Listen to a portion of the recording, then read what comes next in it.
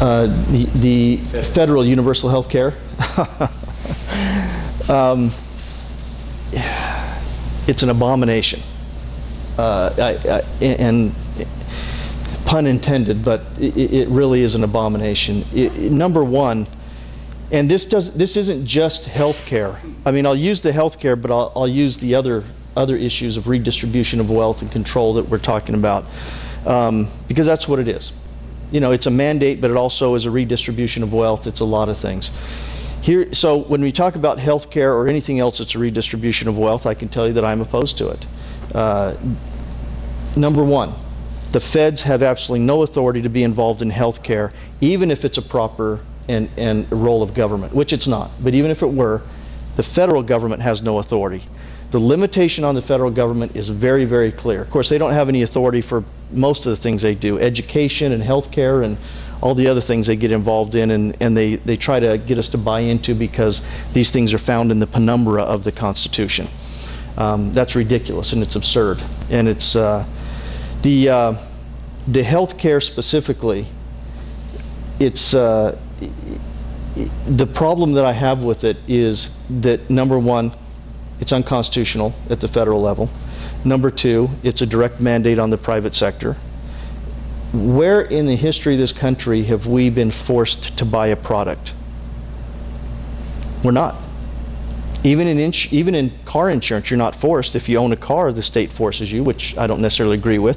But you aren't forced under any circumstance to buy a product or to pay a fine. This is the first time. So we have a direct mandate on the people to buy a product. That sets a precedence that scares me, quite frankly, that what is the next product that we're going to have to buy under the strong arm of the law and the enforcement by the government. That's a frightening proposition. But in general, the redistribution of wealth, and now I'm going to go from there to the redistribution of wealth. Government at all levels are prohibited from doing that, from redistributing wealth. Can answer that in three simple questions. Where does government derive its authority and its power? From the people, right? Anybody in this room disagree? Can the people delegate more authority than they have? Absolutely not. Do the people have the authority to redistribute wealth?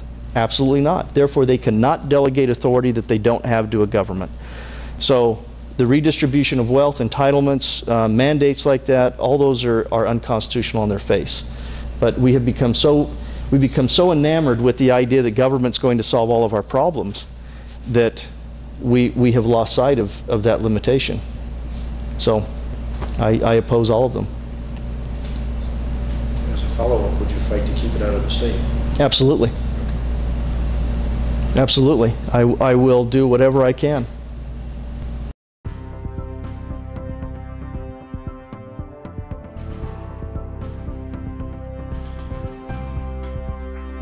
I absolutely loved my experience in Washington, D.C.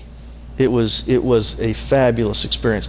Where else can you study the practice of law and business and be able to go to the Supreme Court and actually see what happens there? Nowhere. I mean, this is it.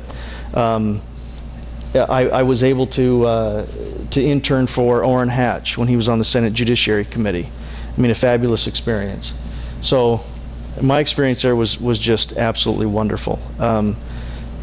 It is the seat of the free world. You can feel it when you drive in. I don't know if you've ever been there, but when you go into D.C., you can just feel it. But the history that's there, the founding fathers. I mean, I love the founding fathers, and I am a traditional constitutionalist. I don't buy all, like I said, you probably gathered that by me making comments about the holdings found in the penumbra of the Constitution. I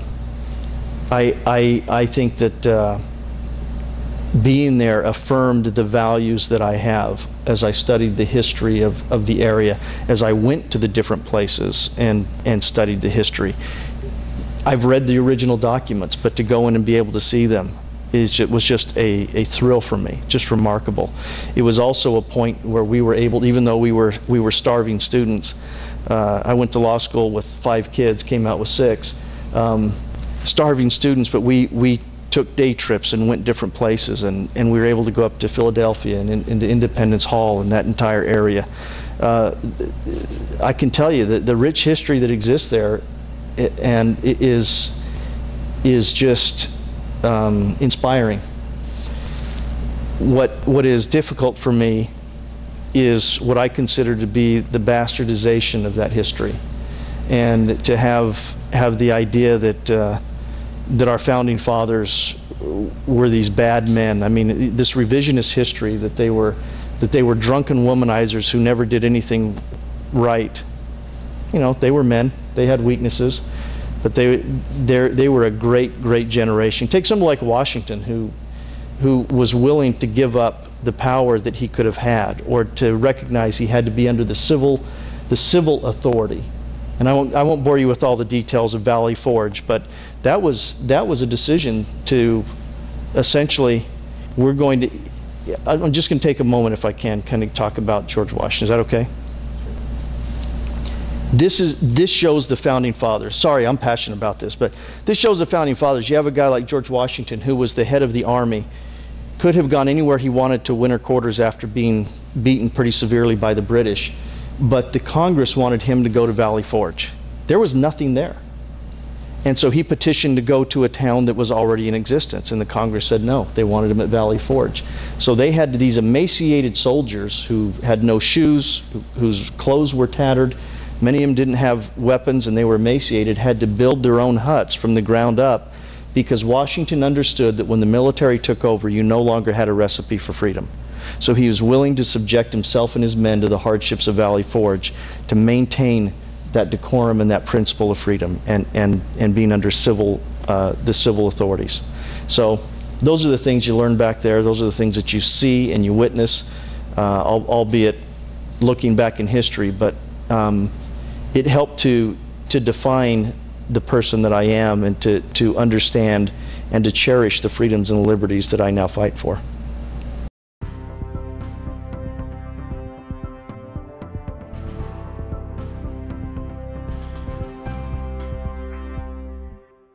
Always been interested in business, and this was no different. I went to George Washington University and decided I wanted to practice business law, corporate law. So I did. I went in-house with a company called Orange Sol. I came out at a time when in Arizona, in Phoenix, it was 91, and it was right after the big real estate bust of the late 80s, early 90s. And it was tough to find a job. I was fortunate enough to be able to get a job there and work there for 12 years. Even though I had others that made me offers, after things kind of turned around, it was a great experience, and I enjoyed it because I was able to dabble both in the business and in the law. And so it was a great fit for me. And I did that for 12 years, and then I just had too much going on. I started the schools 15 years ago, and did that really out of a labor of love. Never intended for it to be a full-time job, but it grew into a full-time job. And so probably when I was elected to be the majority leader, that was an additional very time-consuming responsibility. And so I decided to go on sabbatical for a couple of years, and I just never got back. So I enjoyed it. It was a great experience, but I enjoy what I'm doing now.